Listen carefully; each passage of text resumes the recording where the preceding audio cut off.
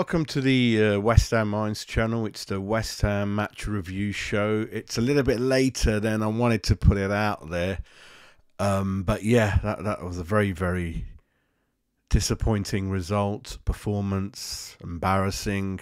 You don't want to lose London derbies, but certainly this season, as we all know, we've been very, very poor against Chelsea. And yep, very, very poor result against Spurs today. Really difficult to work out where to start with this. Really, I mean, it's just not one reason behind what's going on this season at West Ham and what's gone on today and what could happen going forward. There's many, many reasons, really. We can start off by saying that the West Ham board is at fault. The West Ham board is at fault. They run the club.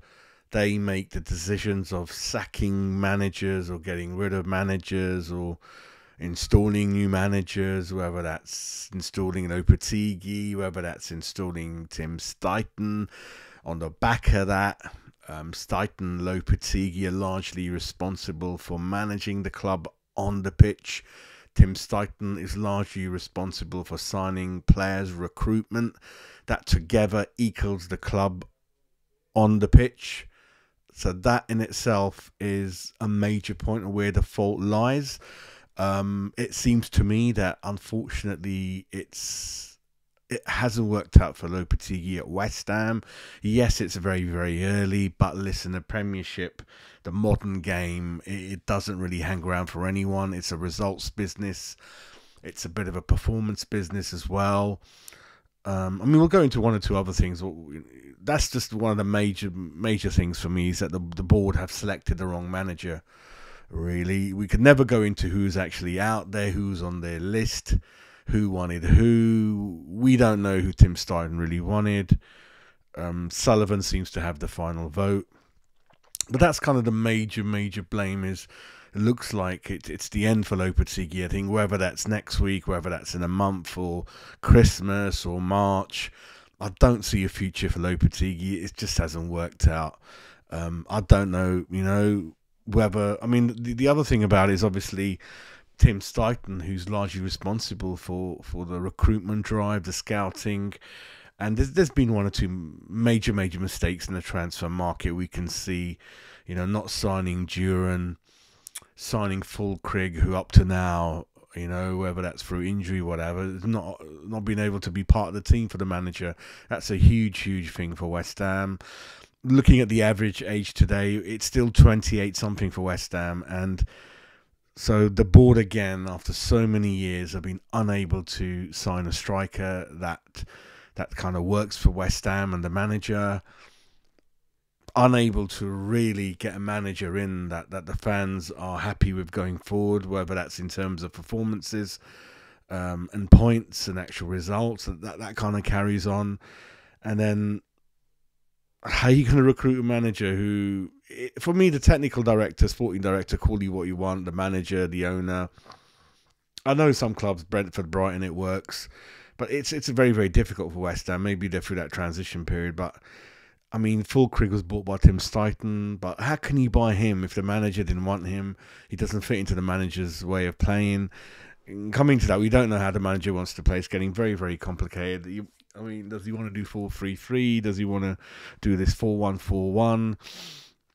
The defending is just alarming.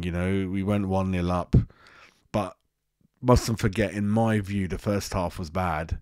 I thought Spurs unlucky not to be 2-3 up at half time.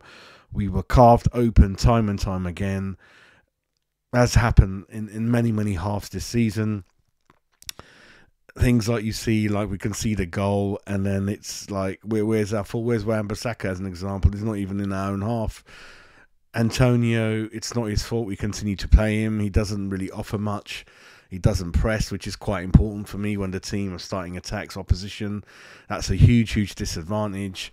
They start playing with 10 men. Alongside, coupled with that, like I said, the defending is all over the place. The marking is all over the place. The second half, we just sat back like with David Moyes. I mean, what was the point in that? We were just encouraging attack upon attack, and with that, It's only going to be a matter of time before Tottenham are going to score. There's no logic to what we're doing. Like I said, we didn't defend from the front with Antonio. Of course, one or two players had okay performances in there. You know, we don't need to dissect each player or player ratings or who's man of the match, who's the worst man of the match. We don't need to really go into the kudos thing or how each goal was done. I just don't think it's that kind of moment for any channel. I just want to talk about the underlying problem, which is that the board have made a mistake. They've instructed Lopetegui.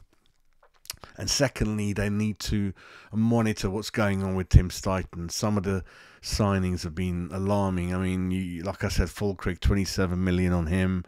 Guilherme, the Brazilian lad, over 20 million on him. They look like Fulkrug signings to me. That's 15 million plus worth of signings where the manager just can't use them. You know, Lopetegui has got loads of issues, right? But there's a few from Tim Steidten that hasn't helped Lopetegui. Kilman is definitely Lopetegui signing, and even, yeah, we've conceded 4-1, but Kilman in many parts of the game, again, was very, very good. You know, there's only so much you can do with what's going on in and around him, really. And then, we're playing this 4-1 system. I get it, Rodriguez was very good in the first half, was mopping up a lot. But then there's just I don't know, there's just too many issues for me in terms of creativity still. Bowen, kind of in and out of the game again, like he has been in many games this season. He's nowhere kind of near that peak form he's shown last couple of years. Kudos was trying to make things happen, was much more involved than ever. And yeah, obviously got frustrated, got sent off. He's never looked really happy this season either. And underlining of that fact, I think he's probably told the club, I'm going to go in the summer, and they've kind of agreed. So that doesn't really help anything. Bowen as captain is not really pleased a lot of fans, and that's another issue in itself. Wan-Bissaka, some fans, rightly so perhaps, are saying you can see why Man United released him. Again, all the players are good in patches throughout the game, isn't it? But at the end of it, you can largely see where they've messed up a lot. So there's no consistency at all. And that shows in the performance in the league tables. We're, 5th, 6th from bottom. So it looks like at the moment, at best, we're between kind of 12th and 15th at the moment, really. And I'm sure that's not good enough for the board. It's not good enough for the outlay in the summer. It's just not looking good. And it looks like, again, like last season, in terms of trying to qualify for Europe, trying to win something, trying to go in an upward spiral direction, it's another wasted season where we're not doing anything good. We're not doing anything good. We're not building anything consistent. We're not signing players that are consistently good value. They fit the model. Just again, not sure what Lopetegui's trying to do out there. We're just playing good in patches, and we could be winning 4-3, could be 3-3, we could lose 5-1. It's that kind of game. When a game kicks off, you're pretty certain that West Ham probably will be 1-0 down within 10 minutes, or will definitely concede straight after half time. You know, and what kind of message does that tell you? It's a team that it is slightly too old compared to other teams. Like I said, we have got a few individuals in there that are good, but that's not really a team. Is there enough leaders out there? If you're trying to play this competitive, high technical football that the manager wants, I know Souček always gives 110%, but is he the kind of player that would fit into a top 6 club? Because at the end of the day, we're trying to be top 6, right? Top 7, trying to qualify for Europe. Would Souček fit into that top 7? Would Rodriguez get into that top 6, top 7? You know, there's lots of things we're not sure about. Paqueta, by his high standards, we know all the reasons what's going on off the pitch. It's just not good enough, is it, really, when we really look at it? You know, it's not really good enough. I know a lot of you guys love Paqueta, bit of a folk, you know, yeah, a bit of a cult figure at West Ham, whatever. But when you deep down look at it, most of those players, they're not being consistent enough. And again, listen, that could be down to the tactics. It could be a little bit of not quite on the same page as the manager. That's an issue in itself. I think the days are numbered for Lopetegui. I think the pressure's building. Yeah, he looked very, very upset. It took him a long time to come for the interview. Whether that says something, I don't know. What's gone on in the dressing room? We've obviously seen, when he's done really, really early substitutions, how badly that's gone down with the players. It's just all over the place. Alvarez, I mean, long term to me, it looks like he's going to be sold as well. I think in the summer or in the winter, he doesn't seem to be the player that can consistently not get yellow cards and can consistently play well with the ball at his feet. Carlos Soler, we've not really seen anything since he's kind of largely been out the game. And we again don't know why he came in, what he can offer. Wan-Bissaka, like I said, most of the time defending is just not there. In patches, of course, he can run with the ball and do one or two other things, but due to perhaps manager tactics, sometimes he's not even defending past the halfway line, and then our centre backs have to scramble down his side and try to stop things happening, which again leaves us one number short in the centre half section.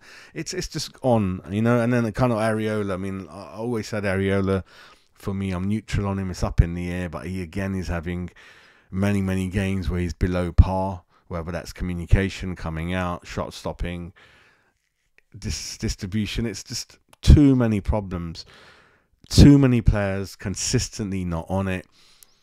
The manager doesn't seem to have a grip of what the hell he's trying to do. There's one or two big signings that haven't worked out for West Ham that are costing us. The board looks like I've chosen the wrong manager. Looks like the chemistry between Stuyton, Sullivan and Lopetegui just ain't there. It's not working out. All of these things together is what's happened today, what's contributed today. It's not one thing, right? And that's why you look at the league table and it looks like, yeah, we're 15th, we're 16th, and that's about as good as it's going to get. We're just above the bottom four worst teams in the league. And like I said, after that outlay in the summer of kind of good amount of money we've spent, we don't seem to be going in any good direction, and I don't know. It's a mishmash of a team, mishmash of performances, and a mishmash of a league table position. What we're doing, what we're gonna do? We're gonna, out of typically every 5 games, we'll be lucky to win 1. We're probably going to lose 3, and we're going to draw 1, and that's how we're going to. And that's similar to what I was saying under David Moyes, isn't it? We haven't progressed upwards. Yes, it's early days. Yes, some of you guys want to be loyal to Lopetegui, but I can only comment on what I'm seeing. And it doesn't make me want to go to the games. It doesn't make me get excited. And I don't know what we're trying to do. I don't know what our tactics are. We don't defend as a group. We're not organised. When we attack without having a focal point up front, instead of Antonio, we struggle. We can't hold the ball up. He doesn't press. He doesn't make those runs that make the differences when you've got a striker. It's nonsense. It's nonsense, and the board have got to look at themselves, I think, and really decide. It looks like, well, historically they don't really rush forward, and they'll probably let it go a few more bad games, and then they'll think about, okay, let's give him another 4. He'll probably win 1 in those 4, then he'll stay. Then we're suddenly in December, then we're definitely looking at no European football, let alone a top 10 finish. And then they're probably going to look at 1 or 2 people that the agents recommend who've out of contract, and it'll be like a caretaker patch. That's another 2 seasons gone down the drain. And then by the end of it, with no European football, we're not going to keep players like Paqueta, and people like what's his name? Well, bloody all over the place. Kudos and people like that. They're just not going to hang around. So it's going to get more and more difficult to have a stable team. And even Bowen, I mean, he might start thinking, I'm in my twilight of my career. I need to be playing in the European competition at least, So it's not going to be looking good. And the more this carries on, the harder it'll get for the new manager coming in, because I do feel there will be some kind of change coming up at some point. That'll be more and more difficult. How much we got left in the kitty for January, I don't know. But lots of mistakes in the transfer window, I think. Lots of mistakes by the new manager. Lots of mistakes by the board. So all 3 of these things are contributing to a shit show of a season, really. And unfortunately, we all were very, very positive. I was trying to be positive when the season started. I didn't have Lopetegui my choice as a manager. I was looking back the previous 12 months, consistently looking at Unai Emery, Pochettino, just looking at sort of the Sporting Lisbon, Almiron, people like that, right? But when Lopetegui comes in, he selected the West Ham manager, then of course I'm positive, I'm happy, I'm excited. I want to back, I just want to be positive after 2-3 years of up and down with David Moyes. And then obviously, quite happy about Tim starting, hoping he'll work closely with the manager. We'll buy some really, really good players that we're all on the same page. And it's just not happened for me, I think.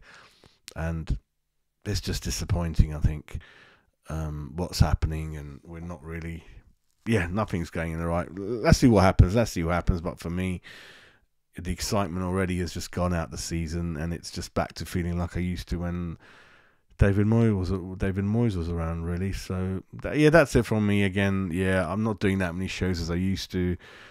Bit busy in my life, and what's happening on the pitch ain't really making me that excited. I want to do more shows. I do want to discuss West Ham things. It's just becoming a bit of on the back burner for me, the whole club and what's going on, unfortunately. And I'm just ending up thinking, well, just not bothered about, not that excited about West Ham anymore, just doing other things in my life. And days like today make me want to come on a channel and just share my hurtful feelings with you guys, really. So let's see what the days and up and coming weeks bring West Ham.